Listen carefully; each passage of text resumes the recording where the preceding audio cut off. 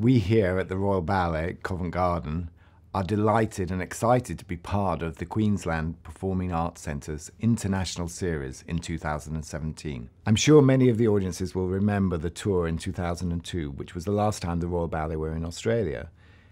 There will be some of those dancers still dancing with the company today, but we'll also be bringing many other dancers, including 2 Australian principals in the company. Stephen McRae, who is known to many audiences through our live cinema relays, and a newly promoted Alexander Campbell.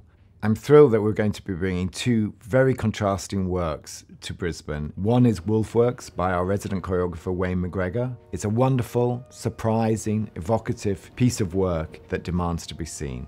And the other is The Winter's Tale by Christopher Wheeldon. It's a wonderful ballet full of lots of dancing, but also has a huge dramatic storyline.